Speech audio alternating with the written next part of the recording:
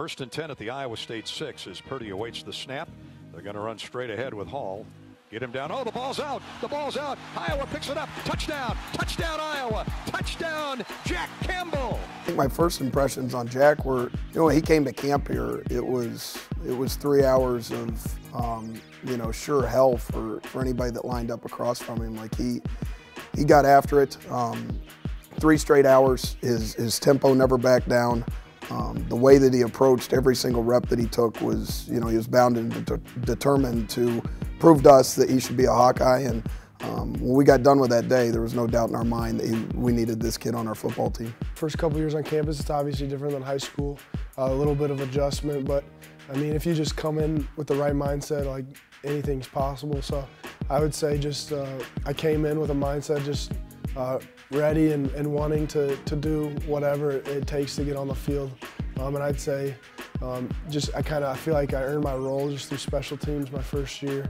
And I kind of took it and just tried to push myself at practice every single day, because that's all you can do, and try to improve every single day, because over time that'll make a big difference. So. It'd be nice, Gary, to kind of get well here and get this final third of the season off to a great start against a Wildcat team that's given Iowa fits here over the past few years as well. I don't know, maybe the stars are aligned right. The Iowa team coming in here having struggled running the football with that young, inexperienced, and somewhat beat up offensive line. Maybe this is the perfect day to get well. Special teams outstanding, defense rock solid for most of the year, and now they get that running game going. And if that happens, we might get a couple big breakaway gains tonight. You know what? Good fight. Bring it up. Terry got something to say. Hey, let's go, man. New week, new opportunity to be great. Let's be focused, let's play together, let's have great energy, and let's have fun, and let's ruin next year tonight. Let's go, man. Hey, let's go. 1, 2, 3, 1, 2, 3. Hey.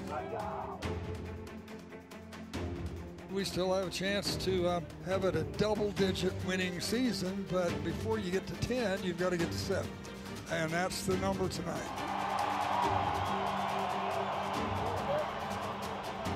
Good luck, gentlemen.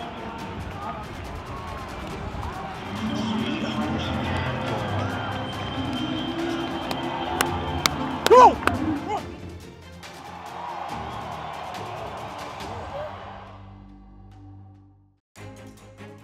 The Heartland is brought to you by Iowa's corn farmers of the Iowa Corn Growers Association and Iowa Corn Promotion Board. You may think Iowa grows corn, but the truth is, corn grows Iowa. Noah Shannon sacks Marty deep back near the 33-yard line. So that's a loss of about a dozen. Here comes the flanker in motion. They fake it to him, and now a sack. That should be at least intentional grounding. Marty got rid of the football. Now the flag. I see the flag. Spencer. Don't know how that was really a poor throw. That's the second one like that he's made. And if you remember, he hurt his arm last week. Yeah, he took a shot. Let's check in quickly with Rob Brooks. What do you got, Rob? Yeah, Adolfo, we're going to see a change at quarterback. Alex Padilla was warming up over here on the sideline, grabbed his helmet, and is going to take this snap. Wow. Well, that might have something to do with Spencer's 2 poor throws into the dirt. Padilla's up under center, and Alex Padilla on a play fake. Deep drop, great protection. He's got time. Throws caught at the 40-yard line of Northwestern by Keegan Johnson. First and 10, Iowa. Beautiful throw by Padilla. Charlie Jones in now splits wide left. Regani's out there at the slot with him. Padilla, good protection. Lobs it down the sideline. Caught inside the 15 at the 13-yard line. What a catch by Keegan Johnson. We're watching a star emerge before us, Edward. Yeah, and it's a back shoulder throw, and he just goes up over the cornerback. And what a throw. Oh, I mean, right? And the only person that could catch it was him, and he went and got it. Padilla finally gets the line down. Tight end Laporta goes in motion. He better get it off. Just does in time. Goodson on a big push for the offensive line. Touchdown! Touchdown, Iowa! Right down the guzzle. Boy, and everybody was blocked on that play. Nobody even put a finger on him. What great blocking. The youngster, Connor Colby, had a big block.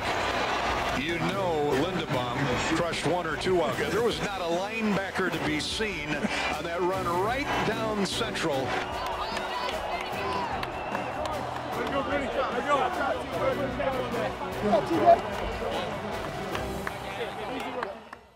Here's a fake on the draw, handoff straight back to pass. Marty has all kinds of time. Now throws it down the middle of the field. It's intercepted by Belton.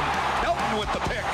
The ball hung up there in that breeze, what slight breeze that's there on a pass intended for Stephon Robinson, who had Belton by a step, but man, can Dane Belton catch up. Boy, I mean, I thought he was beat. I thought it was going to be maybe 6 points. And all of a sudden, Belton just ran past him.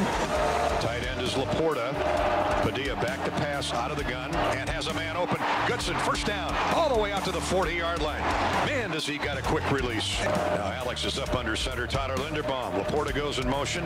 They run opposite way to Goodson. Great block. He's at midfield. 45-40, 35-30, 25-20 out of bounds at the 18. What a block on the outside that sprung Tyler Goodson. And I think it was Sam Laporta. I'm pretty sure it was. And that was a great, play was drawn up great because, you know, they've got all those linebackers inside. Jack Plum is in at left tackle, and here's a handoff off the left side to Bruce, and he kept his balance, and he's into the end zone. That's a touchdown, Iowa. Put a hand on the ground to keep his balance and snuck into the end zone. The Hawkeye future wide receivers. And again, good blocking out there. Guess who? 38, the fullback. Roddy Potabom.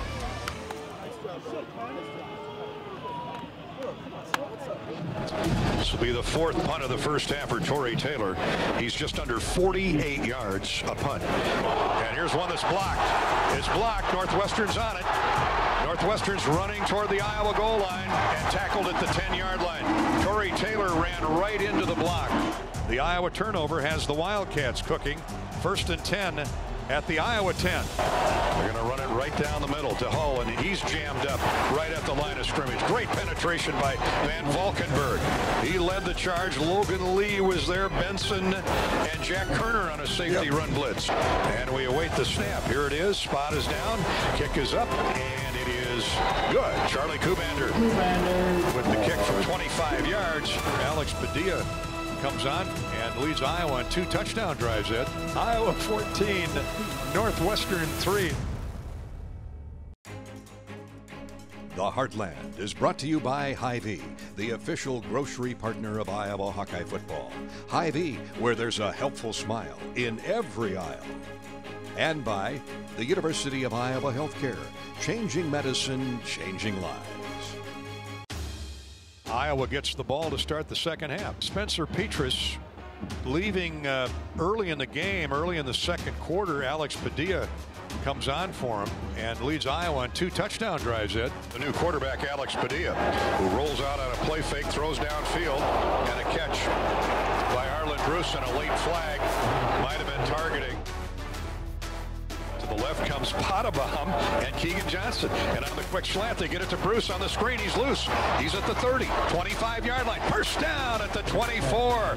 This kid has got balance like a ballerina. And here's Charlie Jones stretching the play out on a right end sweep. And he gets the first down inside the 15. Play fake to Goodson. Padilla has time. Throws to the end zone. In and out of the hands of Keegan Johnson. Out of the hold of Max Cooper. Here's the snap, the spot, the kick. No problem for Caleb Shudeck. 17-3 Iowa as the Hawkeyes gobble up clock and extend the lead back to 2 touchdowns. Marty's going to throw from his own end zone. And he's going down the middle of the field. Has a man wide open. Caught at the 35-yard line as Jamari Harris got looking in the backfield. So here it is, 4th down and 7 from the Hawkeye 27. Center judge comes in, holds the play up, and here's Marty. Straight back to pass on 4th and 7. Throws, it is caught. Great catch at the 8-yard line. 1st and goal, Northwestern. Twin receivers either way on a play fake. Marty throws out the back of the end zone. It's uncatchable. Well, clearly uncatchable. The receiver ends up on the ground courtesy of Jamari Harris. After the play, unsportsmanlike conduct, charged the head coach of Northwestern, 15-yard penalty, 2nd down. Wow, 15-yard penalty on Pat Fitzgerald. Now the try for the field goal by Kubander. It's long enough, and it is good. Boy, there's a gift 3 there. Yeah, 90, what did he go, 90 yards? Washington goes in motion from the slot. Here's a play fake. Marty is grabbed down, doing a sack, a Mershman seed sack. Where would we be without Joe Evans? Yeah. And that's a loss all the way back to the original line of scrimmage. A loss of 7. Marty looks to the end zone. He's going to lob it that way. Throws it right to Jamari Harris for an interception. Is that fitting the way this series second half has gone? And he had to throw it because he was going to get hit. But I think he was trying to throw it over and out of the end zone, but he didn't get it there. 1st and 15. That means nothing to Marty. He drops the snap, picks it up, throws it to the middle of the field, and here's Hull again on the loose. Gets the corner turn. He's going to score. Incredible. 17-12. Iowa by 5. Northwestern will go for 2. And Marty's running to the left. They run the reverse. Now they're going to throw it into the end zone. Incomplete. Here's Marty. Hull in the backfield with him. On 1st and 10. Drops the snap again. Picks it up. Throws it. And it is intercepted by Dane Belton. Intercepted by Dane Belton. The Hawks hold on tonight. Padilla comes on. Leads the Hawks to 2 touchdown drives. And Iowa holds on to win it 17-12.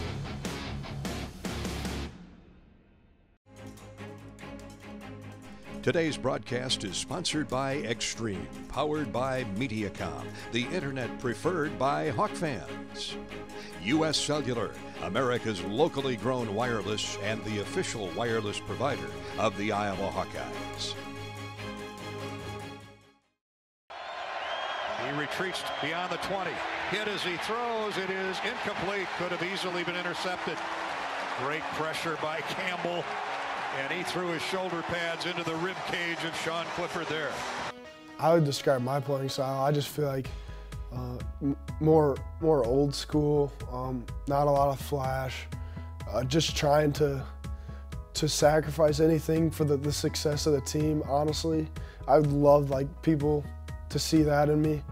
I would also say I just try to fly around and do everything possible to get in on the tackle or make a tackle, and just do anything to put the defense in the best position. That's kind of a lot of guys' mindset on this defense, and I feel like that's why we've had some of the success we've had up to this point. But, I mean, you always can do more. So I'd say also I just feel like maybe I hope people look from the outside and say that kid's willing to do more for his team. There was a point where I had mentioned, I think to our staff, I just said, I think we got to give this kid a shot to be a middle linebacker for us. When you put somebody on the edge, there's a chance that they're going to run away from them. And when you're in the middle of the defense, it's real hard to do that. And I just felt like, he deserved a shot at it. And, I know we mentioned it to him, both positions, defensive end or linebacker. And I think he was also determined to prove to us that he was a linebacker in the Big Ten. I was ready to go, whether it be at offensive line, defensive line, or where I'm at now. But I just feel like just showing up with the right attitude every single day, I mean, that just goes a long way. And no matter what position they'd put me at, I feel like I would have been given the same amount of effort and bought in the same amount. So I mean, I'm just very fortunate to be in the position I'm in. Ball's deflected and almost picked off by Campbell. I mean, it starts with practice. I feel like we got guys who are going to go out there and give it their all in practice. So I'd say it starts right there. A lot of guys are kind of just buying into what Coach Parker, Coach Walls, Coach Bone, Coach Neiman are coaching. It's nothing fancy. It's just all fundamentally based. But if we do that and fly around the field, good things are going to happen. And up to this point, I feel like we've done a pretty good job of that. I mean, we still have a lot to improve on. And probably the biggest part that you've seen individual stories exist there at the position. Not only Jack, but Seth Benson, Justin Jacobs. They've emerged at different times, and I think what you're seeing there is you're seeing a culture within that room.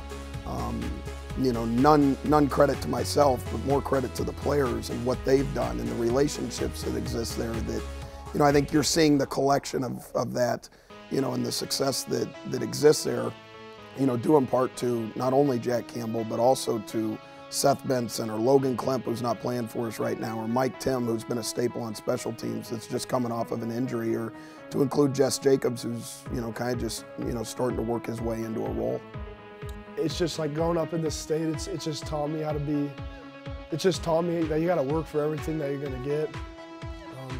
And then also just growing up, just learning from my family that you're always going to put other people before yourself.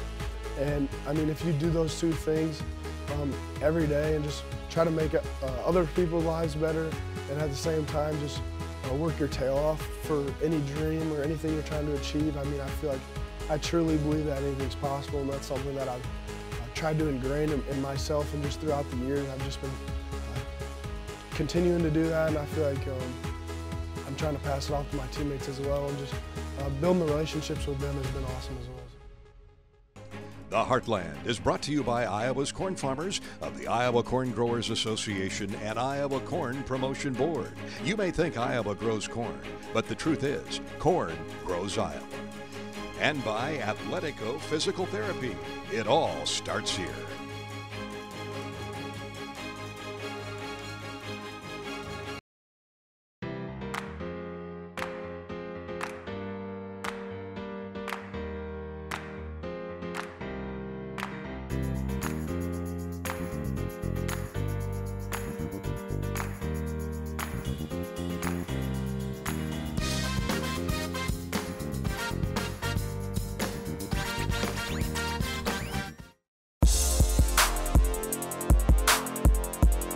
O-line did a good job in getting to their guys, and everything split up open for me, so it was all about me just staying on my track, and it was easy from there, just straight running to the end zone.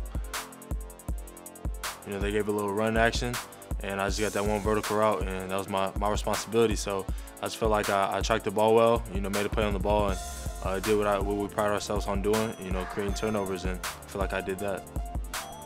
Keegan set up, he got a first down tuttle screen right before my touchdown. Pottebaum obviously had a great block. He drove the defender all the way into the end zone. I was trying to figure out if I should go outside of him, go inside, but I saw the defender kind of had some leverage on the outside. So I kind of faked like I was going inside, and then I reached for the ball out, and I was in the end zone. I saw the receiver out the corner of my eye, get a little stutter. Tried my best to stay disciplined, stay on top. And I saw the ball in the air. I couldn't believe he threw it. And I seized the opportunity. You know, it was a blessing, especially being in my home state. I had a lot of family there. Both my grandmothers got to see it. My mother got to see it. So, you know, it was an opportunity. It was a surreal moment. You know, I wouldn't have it no other way. Going onto the field, we had talked about, you know, we had to make a play as defense, and just being able to do that first play, you know, it takes the crowd out of it, takes the team out of it, and ultimately, you know, ended the game. And I felt like, you know, it was a pass that we had practiced against as well, and, you know, I was in the right spot, you know, did my job, and I felt like I made a play on the ball, and I felt like it was a good thing for the team. It's a trophy game. We beat those guys for a couple years, so I know those guys are wanting to beat us after the last few years, and I know they're going to give us their best shot. As always, you know, those guys have a good defense and good athletes, and I'm looking forward for the competition. It's going to be a hard-fought game. You know, last year we won by a lot, but if you look at the past years, you know, they're always a good team. You know, they have good weapons on offense, the way we look at it, and you know they can run the ball well. They have big guys up front, so it's going to be a challenge for sure. And you know, we'll be up to that challenge as a team. This has been a presentation from Learfield,